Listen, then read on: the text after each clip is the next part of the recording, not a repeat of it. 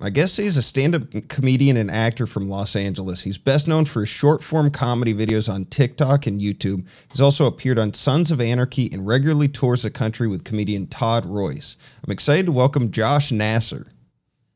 Why do you have to bring up Todd Royce? Why do you have to bring up Todd Royce? One of my best friends, and all we do is we just harass each other. That was one of my questions for you, because when Todd came on, he was taking a couple friendly shots. Do you have any to throw back his way? Well, Todd, he works on his weight, and I always call him a health nut, just in general. Hey, how are you doing, health nut? I mean, we just pick on each other. He's married and happy. I'm not married and lonely, so that's his go-to with me. Yeah. Like, how is it? Well, I mean, whatever we can do to hurt each other, especially, by the way. So I get panic attacks sometimes, so that's when he attacks me. Oh my God. Or he just dog, which of like 17 years, like a great dog, and I'm always asking, how's your dog doing? It's just but this kind of goes into how me and my friends are. Our business, you're alone a lot. For sure. We're up social media, podcasts, you're in your place alone. It's just to kind of remind you, hey, I'm here for you, buddy. We pick on each other and let each other, as dark as we are with each other, we're also, hey, I'm just calling to tell you I love you, buddy. Hope you're having a good week. Good day, He's an awesome dude. I really didn't know him very well prior to us podcasting together. Like, I had been around and worked with him a couple times, but his story is like just the background in wrestling and what he's brought to comedy. It's cool to see somebody from that background. Yep, we all have different weird backgrounds. Mine, I sold frozen meat door to door. I think I remember. Do you remember us working together at Laughs? No. When you came through Seattle, I shot your video, and then I realized afterwards I didn't have it in focus. So that was me, yeah. Yes. Wait, did you shave your head? Yeah. I mean, I have been shaving it for a while, so it's. Was it shaved for funny? Isn't it amazing?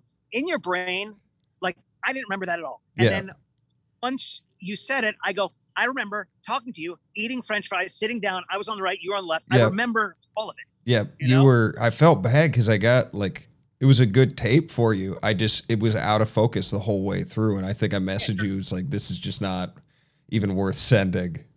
Yeah, you're a bad person. Yeah, I screwed up big time, man. Before we get into just like, your backstory and everything like that, I do got to say, if you're watching this on YouTube, hit that like, subscribe, notifications bell, throw a comment in for Josh or myself. And if you can, just share this podcast with a friend or anybody you know. But so did you start as an actor or comedian, and where did you start? I started being very lonely, and I want to be on TV so people love me. That's literally where started. That's the backstory. So any and all of it. It's now graduated to, I just want the money. I want the money. But I started, when I actually got my first break was doing crowd warm up. So if you go to a TV show, if you don't know, listening, or if you don't know, go to a TV show before the host comes on or while the host is on. Hey, this is what you do. This is when you clap. This is when you don't clap. This is where the bathrooms are. All right, everybody clap. So I did that, and I became pretty successful at that, where I ended up doing all of the MTV spring breaks. So I'd be in front of 3,000 kids for 12 hours all over the country at spring breaks, MTV. When was this? What year was that? 95, 96, 97, 98, really? 99. So you've been doing this for a long time. Yeah, I did that. And then the natural progression was I worked at MTV. Pauly Shore was there, so he helped me out at the Comedy Store. Then I started doing stand-up. Then I learned what stand-up was. I had a company during that time, and I wasn't really taking the art and the craft of it. I didn't know what serious was because I was running a business. And then pretty much after doing the frozen food thing, I literally had a house in the hills across from Kanye West. Like, it was successful. And I just was so unhappy because I wasn't doing what I authentically wanted to be doing. And I was working with people. I'm very driven. So if you told me, meet me in Wichita, okay. And either I call you going, I'm here, or these are the three options of how I can get there. Can you help me? When you're running a company, you're the person people go to. I'm not really good at managing people. That's the truth of it. So I had a big company managing. I had like 22 people working for me, and I just was done. I sold everything and started over doing stand-up, hosting TV shows. Then I booked Sons of Anarchy. Then I booked a show hosting for Discovery. And then December 15th, 2020, I started social media, and that's currently at 4.67 million followers and I think 1.8 billion views. Wow. That's awesome, man.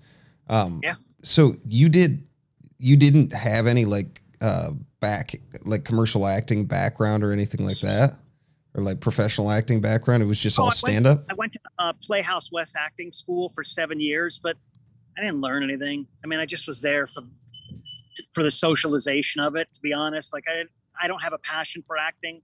Like my buddy Rod, he loves to grab a script and break it down and the nuances and what is this character's background, what's he feeling, motivation. I do that with stand up and with social media. Mm-hmm. Acting is just something I grab the words. It's pretty easy for me.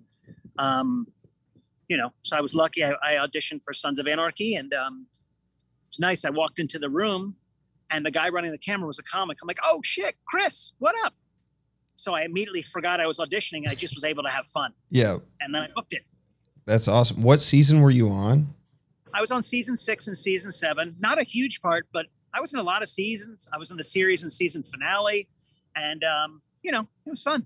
That's great. Awesome. How was it weird seeing yourself on TV like that? Or was no, because I hosted a show for ESPN called American Muscle, where I was the only host, and I flew around the world and interviewed bodybuilders. But I made it lighthearted. I was like the viewer, like, hey, what do you do for cardio? I like to eat butter. Like I was just silly with these huge Dorian Yates kind of. You know, yeah.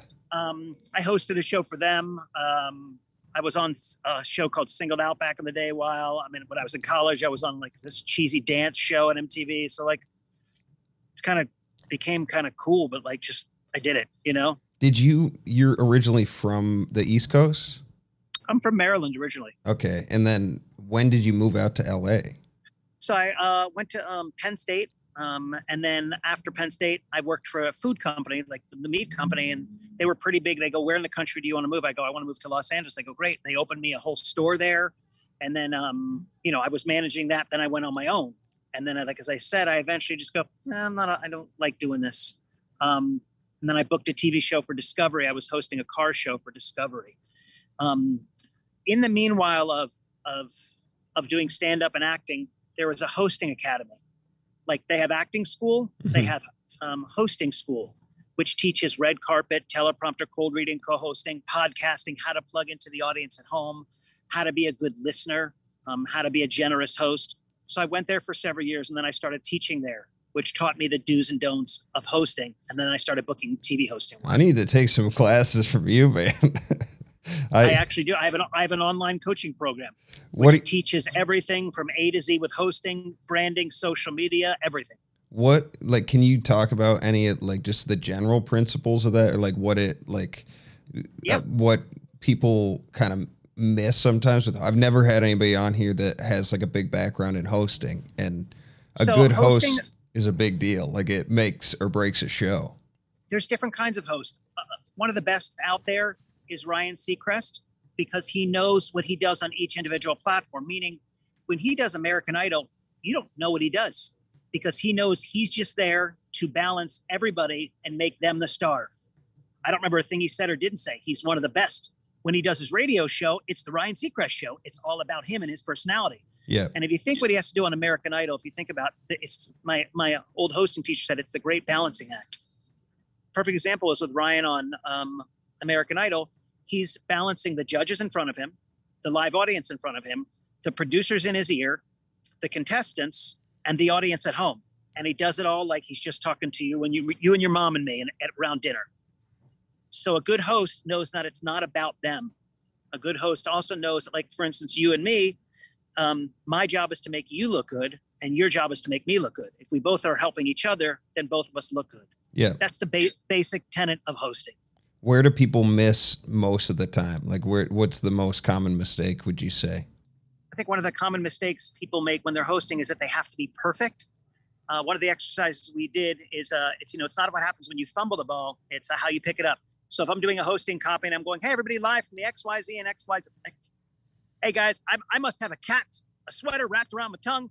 This is what I'm saying. We're live. We're here. So if you have a mistake, everybody makes mistakes. So you make a little joke and then you plug right back into the audience. Yeah. Because again, the audience is not about you. It's funny. The first time I ever hosted a weekend, it was at Laughs, and I had never hosted anything in my life before. And I think in general with stand up, like the one thing you can't screw up is the headliner's name as the host. Like you gotta get that. You can say all the stuff wrong. The guy going up, when he was coming to the stage, I started bringing him up and I blanked on his name completely. Like I completely spaced on his name. So I started stalling and I just started making stuff up. It was I don't know if you know him, Yadoye Travis, but I had no idea who he was. I thought he was like this, massive name in comedy that I just didn't know. So I'm like, are you guys ready for your headliner? And everybody's going crazy. I'm like, this guy's been on Comedy Central. He's been all over. He's the very, and I just spaced complete, like no idea what his name was. And I just started saying like, he's the very popular and famous Yadoye Trap, and it like clicked for me, and I brought him up, and he got up there, and he's like, "Wait a second, I am not popular or like he just gave me shit for like the next 5 minutes, and it was like things about that. One, TV hosting is different than live event hosting in comedy. Mm-hmm. Second thing is this is a perfect example of like you just figured it out. You stumbled, you picked it up, and then he took it further. He fumbled, picked it up. He picked up your fumble and goes, "Hey, I'm going to make this guy look fun. We're going to," and then he probably went into his act. Oh, for sure. It was actually oh, go ahead. The very last thing is, you'll never forget how to say Kevin Hart. Yeah. So what I do, if anybody messes up my name, they say Nazi or Nasar. Who gives a shit? Work so hard that you, Puff Daddy, Diddy says this. Work so hard you don't have to introduce yourself. Oh, for sure. Right? So anytime somebody messes up a name, I go, I'm nothing. If you mess up, if I'm The Rock, you'll never forget The Rock, will you? No, right? Definitely not. Molly Shannon, these big dope names, Whitney Cummings. You'll never forget their name because it's them. That's great advice. Yeah. So are you? What are you working towards now? Like I do want to talk about just all the TikTok stuff and just comedy in LA. But like what do you have going on right now? So I treat it very much like a business for me. I had a kind of a guy who was a mentor. He said, "Well, what exactly do you want to do?" And I was like, "I want to do this." He goes, "Nope. What do you want to do right now?" And I go, "Oh, good idea." So I was doing stand-up, hosting, acting, and then the social media took off. And I go, shit, people are paying attention to that. And that's the way I can sell tickets. So there's been many times I'm driving down Fountain Avenue, which is in Los Angeles. I can go left and go to the Laugh Factory and talk to the booker or try to get up, or go right and go home and edit my social media. I go, let's do the social media. So in a year from now, 6 months from now, I can tour. So what I'm doing right now is social media. I'm also, like, I just did Vegas stand-up. I'm in Maryland now. I'm doing a gig here. Then I'm going back to Vegas. So I'm still doing stand-up. Social media is my first priority, so I can do stand-up. But it goes social media. Then I want to get brand sponsorship deals. So if you have a company out there, I authentically, without making it sound like a commercial, I want to give away your products, whatever product, whether it's Pampers, diapers, toothpaste, trips to Hawaii, cars, cash, whatever. I'm that guy, like the Ellen Oprah undercover boss. Then hire a marketing team and then go on tour and do stand-up and then come back and do TV and film. Gotcha. How did you fall into the social media stuff though? So I wish I remembered. I remember, it's kind of cool. I remember the exact moment, but I didn't know, like if we talk about comedy or TV hosting, I can talk about all the different fibers of what it is, agent, manager, this, that. When I did the social media, I didn't know what social media was. But what I did know on December 15th, 2020, I remember the day. I remember I was sitting in my old apartment building in the bottom parking lot, underground, kind of dreary, not where I wanted to live. And I was sitting in my car, and I remember even my head movement. I go, I'm either going to be a success during this pandemic or a failure. And I remember going, I'm going to be a success. I remember it's weird. I remember that. And I remember I had hidden cameras and I was doing the car videos, but I was just doing them because I had nothing else. I was alone. I lived alone. Everything shut down in Los Angeles. You have the marches are going down right down in front of my house like this. You have helicopters, which were all lower to let everybody know. Yeah. And I just remember going, yo, dude, I'm not leaving this pandemic not successful. So I started driving up and down the same street for hours, making U-turns. I have hidden cameras in my car, and I pull up next to people and I say, like, I'll pull up next to a couple, go, excuse me, sir, if I gave you $500 million right now, $500 million right now, would you be willing to not talk to your wife for a year? So he'll look at her, he looks at me, and he goes, I do it for free. And then they drive away. So it's cute. Yeah. So I started doing that, and it started taking off to the point where I'm like, oh, I have something to do. So I literally would shoot a video, pull over on the side of the street, roll up my windows, lock my doors. Because remember, LA was not safe. I'd edit in my car, upload. As soon as it got to in between 50 and 100,000 views, I'm like, okay, windows down. And then I drive and do another video. So I did that for 8, 10, 12 hours a day for about a year. Every day. I didn't miss. Were you just doing like multiple videos all day long? Every day, all day, 2, 3, 4 videos a day, every day, never stopped. And that was on TikTok. Then TikTok started to blow up. And I'm like, oh shit, let's try Instagram. Then Instagram started to blow up. Let's try Facebook. Then Facebook started to blow up.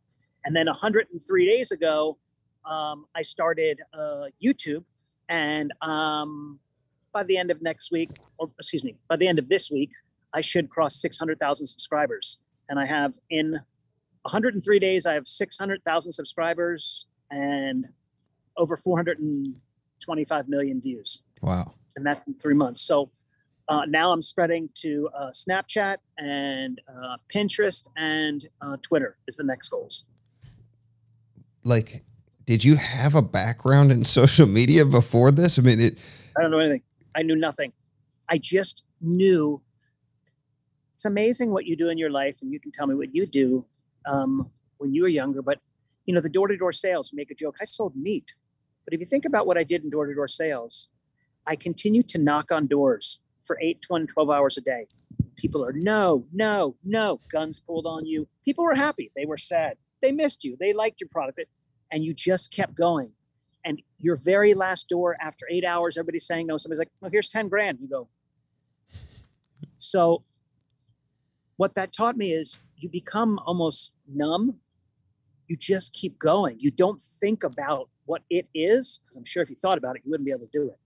You just kept going over and over and over again. And that's what I did with my videos. I've been relentless. Were you inspired by a specific person? Like, did you see someone else doing it, or? I never watch the trends. I don't know any of the trends. I don't know what anybody else does. I don't know anything. I do what I do. I use my own hashtags. I go against all of the rules of what you're supposed to do, I think, but I don't even know those rules to go against them. I have recently looked at what a couple other people are doing who want to give away things. So I pull up next to people, or I say things in public to them that are happy and vibrant. So if I want to give things away, I go, well, how do other people do it? And there's a couple people that do it. Mr. Beast, he's the biggest. You know, he'll rent out a football stadium and be like, all right, playing hide and go seek, winner gets $1 million, that kind of stuff. Mm-hmm. Well, that's where I want to go. So I'm watching a little bit with how they give things away, but no. And also I've been doing the same crap with my friends. I just now have, in fact, I did this when I was 18 years old. I was sending videos into MTV of me doing this. Also, when I was 30 years old, I hired a camera crew and I go, film me. I rented Suburbans. I drove cross country doing the same stuff. I didn't know what it was. It was called Good, Clean Fun. Driving down Sunset Boulevard. Do you remember a guy named Tom Green? Yeah. Tom Green was next to me in my car. I was a DVD, and I chucked my DVD from my car to his car. I'm like, yo, dude, I kind of do what you do. I want to work with you. He's like, okay. Sat on his coffee table for 3 months as a coffee mug coaster. And then one day he put it in. He's like, oh, shit. Called me, optioned a TV show from me, doing exactly what I'm doing now. But the technology was not there, and it wasn't the right time for it. Just didn't go anywhere. And then I basically I'm doing the same shit that I did when I was 18 with my friends in Ocean City, Maryland Beach. That's wild. I just now have the technology to capture it. Did you just happen to pull up next to Tom Green, and that's how that, literally never saw him before in my life. I'm like, yo, you're Tom Green. And I had my DVD in my car and I threw it. That's so, him. Yeah, it was called Good, Clean Fun. I also, one of the things is I empowered myself over the break. I taught myself how to edit. I don't know how to edit. So I was like, well, I don't want to pay somebody and I don't have to wait. And I edit, I shoot, edit, color correct, audio correct, everything myself. And as you know, in editing, it sometimes comes down to literally the millisecond. Should this be 13.3 seconds or 13.4? or 12.9, which makes a difference between 1,000 views and 60 million. Is there anything you like that you found that like people oversights that people might not be thinking about? Like, because I'm sure I have a lot of people that are going to be watching and listening that are interested in growing a social media audience. I'm not trying to like give away your secrets, but anything that might be helpful. No, there is no secrets. The secret is be dope, meaning that I think I'm one of one in the world that do what I do. There is one other people, they just go up and they compliment people, but I'm doing complimenting essentially, but I'm also adding comedy to it. So nobody's really doing that. Also my TV hosting, how to talk in a cadence, talking in a soundbite, how to get your question out within 6.3 seconds so you can have them be the answer, allowing them to be the star. There's so much going on that I just know from 20 years of TV hosting. Yeah. And doing crowd work at stand-up and hosting. So does that make sense? Oh, for sure. It's a different vibration. I mean, I could go into my theory of it. By the way, this is just my own nonsense in my brain. But when you watch my video, the first time you go, wait, what? Second time you go, okay. And then you watch it a third and fourth time to enjoy it. And I edit like that on purpose. Well, I've heard, or at least what I've read on in regards to social media is when you're posting videos, there should be kind of like almost like a short story. Like there's a beginning, middle, end, and a payoff. And so in like creating a question or a reason to keep watching, and in all of your videos, like it creates that kind of confusion, a reaction, and then both you and whoever you're working with enjoy the payoff together. So it's an like easy formula. Yeah. And it works really well. Like, I watched, as many of them as I could prior to you coming on. And it's a fun, like, I don't know. It's all, you were talking before we even started recording, like you want to talk about positive stuff on here. And there's a lot of negativity on the internet right now. Well, not only that, I got this kind of from Eminem. Have you heard of his band D12? Yeah. I was just listening to the other day. I heard an interview what he said, and I'm totally paraphrasing, and I hope I keep it authentically to what he said. But he said the reason they didn't blow up as big as we wanted was we happened to drop their music, and it just happened to coincide with after September 11th. It was around that time, and that aggressive kind of music wasn't what was needed at the time. You know, music and things come in wave, whatever's going on in the world. You know. So I figured, well, we have all of this stuff going on in the world, whether people being sick and however you feel about, voting and all this stuff going on. So I go, well, what did Eminem do? I go, well, he just literally said if we had dropped it at a different time. So I go, why don't I go the opposite and just, because this dude's a genius in my mind, why don't I just put out positive stuff? Makes sense because of all the stuff that we went through. I'm so glad you're talking about D12, by the way. I love D12. They want positive cotton candy. I don't want to think, my videos, my mom has a sign in her kitchen, which I love. It was by a philosopher, educator, poet named Maya Angelou. People forget what you said and what you did, but not how you made them feel. You don't really remember my videos. You just go, that was cute, and you laugh. Yeah. So that was my idea, and I try to authentically stick to that. Like, what will make somebody go, I remember that was happy. I don't know what he did, but that was happy. So that's kind of my philosophy is really, if you can on social media, move them, whether you're an ice maker in fucking Wisconsin, be so dope at it where people are like, whoa, and they'll remember that. Or you're a chef, make them be like, wow, that was really good. Like really stand out, and put your passion into it. Like really, like this is what you do. Did your background in stand-up, did it help for this at all? Like, when did you start with stand-up?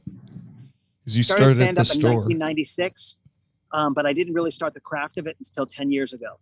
Like what we're doing right now and the nuances and going out to mics and da-da-da-da-da. But I started way back when, but I was only going a couple times a week and I was promoting a show. I was hosting. I wasn't doing the craft of stand-up comedy. And did you start in LA? Yeah, I was doing crowd warm-up in LA, and then I started doing stand-up in LA. What is stand-up like? What is it like to start in LA? I don't think I've had anybody else. I've heard horror stories that it's like probably the hardest place to start. Like, Going back, I would not have gotten involved in any of the politics of this person likes me, this person doesn't. I was very much younger and immature and looking for acceptance. So that was more important to me than the craft of stand-up comedy. But do you think Kevin Hart and Tiffany Haddish give a fuck what's going on in the lower levels of a comedy club? No, they're out touring the world. So if I was more mature at the time, I wouldn't, just like with social media, you don't engage with negativity, you block and delete, you don't involve yourself at all. One of my buddies, Justin, told me, he goes, I was having a problem with somebody. He goes, you know, you don't need to respond. And I was like, whoa. So if I text you, da, da, da, da, da, and you don't need to respond. So I would have not gotten involved in the nonsense, and I would have worked on the craft and jumped up. Gerard Carmichael, I saw him come in and go whoosh, because he was just dope. Mm-hmm. You know, that's it. Do you think Be good? This is a question I have, because you seem very much like you admire these success stories of like Kevin Hart, Tiffany Haddish. Like sometimes I look at those people and I wonder, like, are they kind of on like they're on an island by themselves because they've had to work so hard to be successful, but like humor and success are not the same, you know, like hard work doesn't necessarily mean funny. And I would guess that like Kevin, like there are times where he's somewhat lonely because he's created such a space between him and his peers. Like he really doesn't have that many peers. Like, is that like something you think about? I'll let you know when I get there. Yeah. I don't know.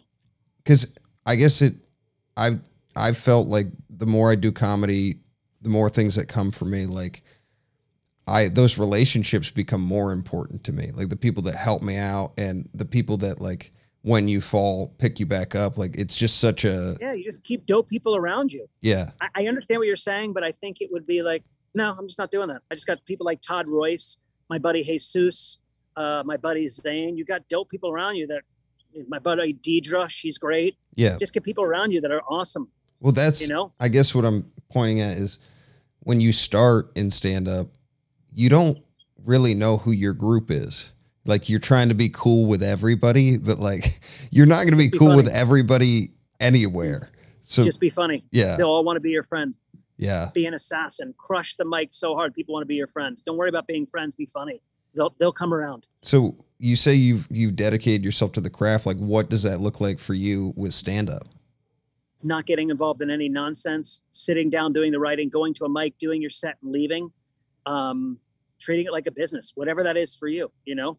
Yeah. Everybody has their own path of what that is.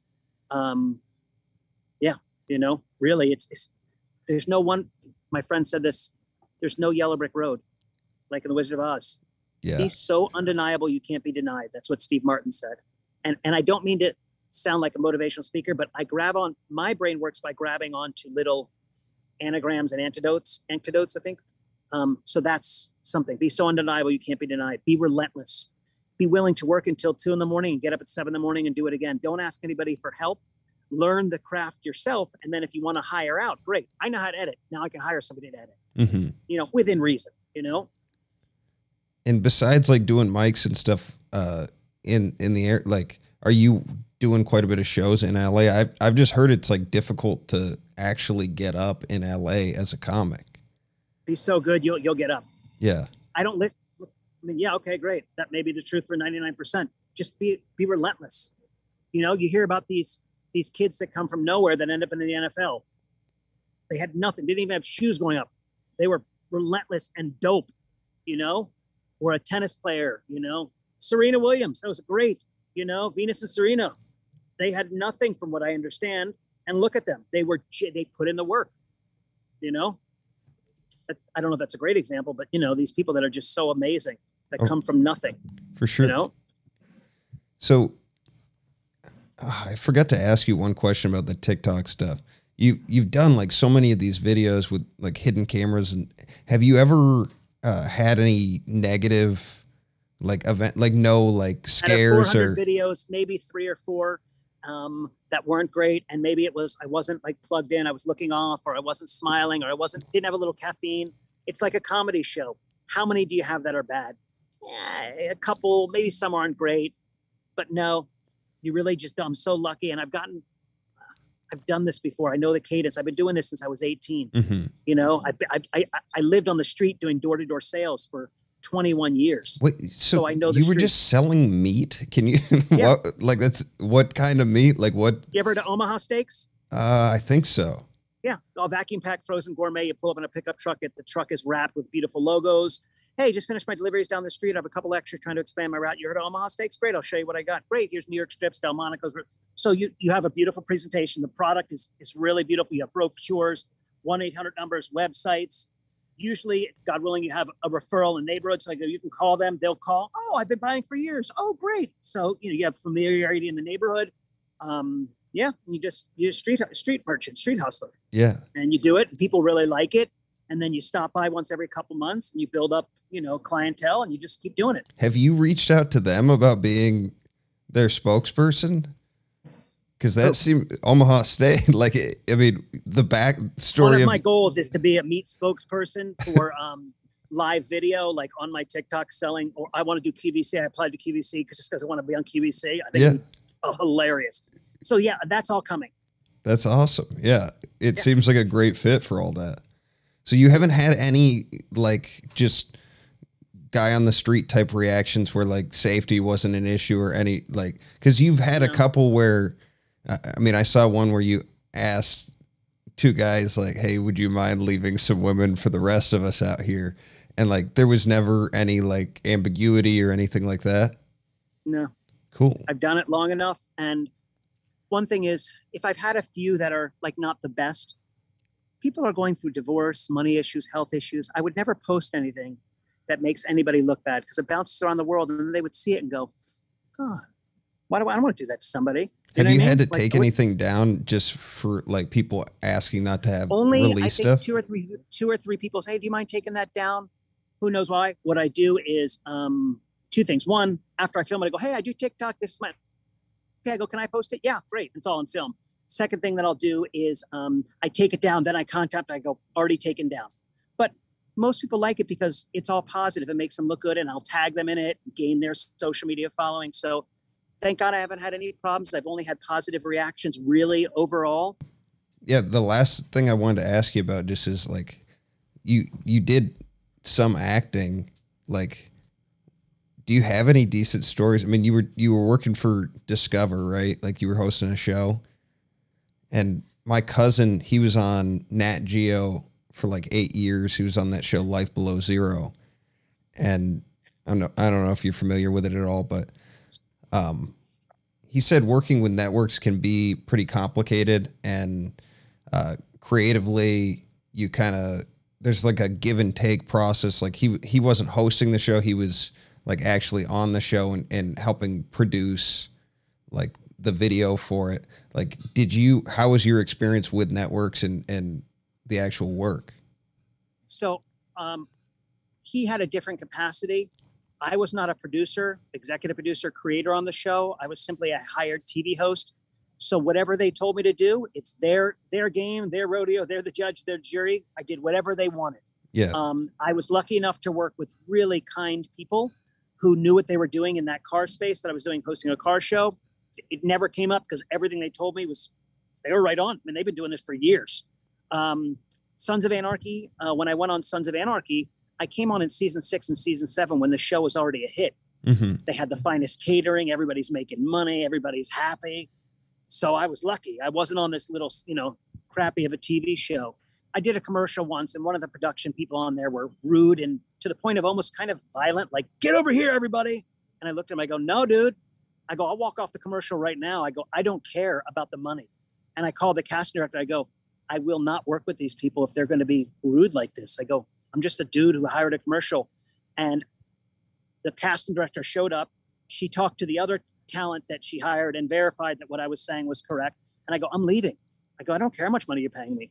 I had the executive producer call me and I go, look, dude, I go, I don't know who this guy is, but keep him away from me. I go, I don't need the money. I don't care. Yeah. I go, no one's going to be rude. And I go, don't ask me, verify it with the other people here. They'll tell you that I'm not making this up. I'm the only one who said something. So when it comes to safety and kindness, I don't care how much money's on the line, and it was verifiable. So that's been the only time I've had a problem on set, really. I mean, I can think of a couple other few things, but yeah, you learn just to walk away. For like a show like Sons of Anarchy, do you have any like behind the scenes, like sort of something you wouldn't normally know or think about as an actor on a show like that? Like, yeah, if you watch, I say it in my stand up, but the truth is, I wanted my friends at home to see me. So there'd be plenty of times that I'm like the camera's over here, right? And I'll just like kind of lean in a little bit. So you're just watching, and there's literally no reason for me to be leaning in, going, I'm talking to nobody, going, I just wanted my face, and my friends would watch it, and it's a drama, so you have that suspension of disbelief where they're like, God, Josh, you ruined it. I saw your stupid face, and I'm like, yeah, that's me. That's really funny. Yeah, I heard. You know Donnell Rollins, right? He's the best. Yeah, he's the best. He was talking about. It was either he was saying that or Neil Brennan was saying how when he was on Chappelle's show, he didn't even have any lines, and he kept trying to like just get in frame and like mouth lines and like even when he didn't have spoken word, he was trying to like express himself on camera. Just great. Dude, Donnell's genius. Donnell is the best. What up, son? What up, son? That's what he says. He's so. If you've never seen him do a full hour, I've never seen a human being just like harass an audience for an hour straight of laugh. Like so there's good. No like that much energy in one space. It's insane. Yeah. All right. Well, let me see. I think that was pretty much all the questions I had for you. I guess just long term, you're looking to tour, you're looking to leverage social media. How has that been going so far? And I haven't tried. Oh, really? I haven't tried. I wanted to gain my followers so I could do things like this.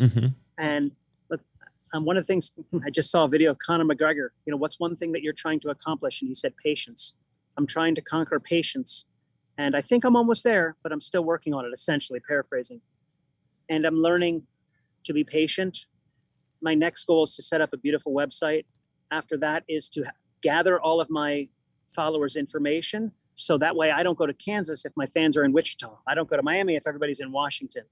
So we have such a wonderful time and age right now with social media where we can connect directly with the people. We don't have to wait for agents and managers.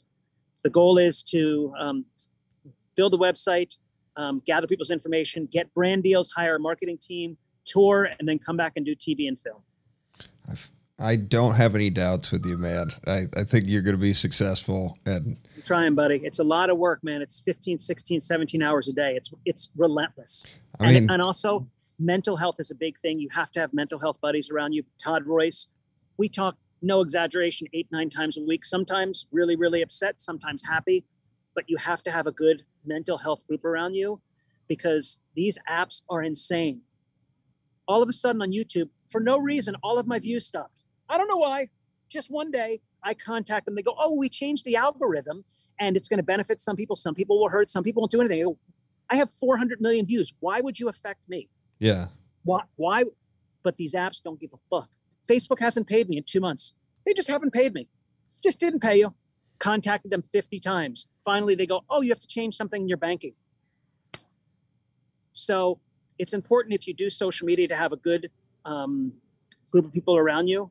Mr. Beast did an interview on Rogan, and he said, if I have 5 people each learning 5 things a day, and I have 5 things, I'm learning 30 things a day. Oh, for sure. So that's what I'm learning to do. And I'm as you can tell, I'm pretty intense about it. I know where I want to go. No, and that's really, I have a lot of people that are on social media and trying to leverage that, and to hear somebody with success having to deal with those, it's like just new problems. It's literally the worst part of social media is these companies. They are the worst. Yeah. Each and every one of them. They're the worst. And then they don't answer. Oh yeah. They don't answer. You message them, they don't answer. That same cousin of mine, he was on Rogan. Like he went on Rogan. He had left the show. He was trying to look at the next things to do. He had an Instagram account, and just randomly out of the blue, they canceled the account. And he still hasn't violated any of the terms.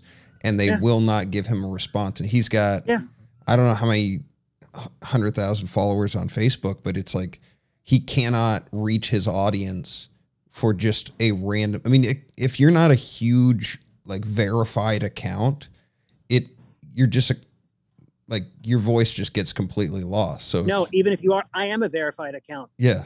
Hundreds of millions of views, and they don't answer me at all. But I would think you can't keep doing this to people. Eventually, an app is going to come along and they're going to put creator customer service first, and everybody, dude, as soon as I can leave one of these apps that are abusive, and I consider abusive the way they do it, you know, because like you said, this guy put how many hours into it and then they ban him. That's not crazy. Right. It's insane. And for him too, like I'm sure you know, Facebook versus Instagram versus TikTok, like all the demographics are different. And he was specifically like enjoyed interacting with that particular audience group, was getting a lot out of it. And specifically, like he went on Rogan to help promote growth in that area. So it's crazy. It's insane. It's insane. Yeah. Well, anybody watching and listening, where's the best way to, speaking of the abs, where's the best place to get you? Where can they follow your stuff? They still are good because you can connect with your audience. It's really simple. My name is Josh Nasar, like NASA, the space program with an R. It's just Josh Nasar on Facebook, Instagram, TikTok, and YouTube. They all have a little bit different videos. Some have compilations, some have long form. I'll be starting a long form podcast in the next month or so. So it's all great. Awesome. Hey, keep me posted on that too. I'd love to plug it on my end and help promote your stuff. I got a lot of people that listen and watch, and if you are watching us on YouTube, make sure to hit that like, subscribe button, throw a comment in for Josh or myself, and hit the notifications bell so you don't miss our upcoming content. Josh, thank you for coming on. This was super fun. Really appreciate your time. Hey, no joking, by the way. Thank you for having me on because look, 15 months ago, 18 months ago, no one was asking me to do this. I think I told you before, like, I'm just grateful that someone even goes, hey, I want to talk to you. I'm like, okay. So thank you, dude. I was looking forward to this all week. So I appreciate it. Definitely, man. I felt like I learned a lot, and I'm sure some people listening and watching did too. And if you are listening and like the episode, rate and review us. Make sure to follow Josh on all of his stuff. And we are going to leave you today. Oh, yeah. Follow us on Instagram too. All this wonderful social media stuff that I get to say. Yep. We're going to leave you guys with Jaga. I just make the waves, I don't write them. I can hear the lyrics in my spirit as I write them. Why you wanna walk and talk just like them? I can't get caught up in all the hype and the excitement. I just make the waves, I don't write them. I can hear the lyrics in my spirit as I write them. Why you wanna walk and talk just like them? I can't get caught up in all the hype and the excitement. My wave pool, my wave pool. Welcome to my wave pool, my wave pool. Welcome to my wave pool, my wave pool. Welcome to my wave pool, my wave pool. Welcome to my wave pool, my wave pool. Welcome to my wave pool, my wave pool. Welcome to my wave pool.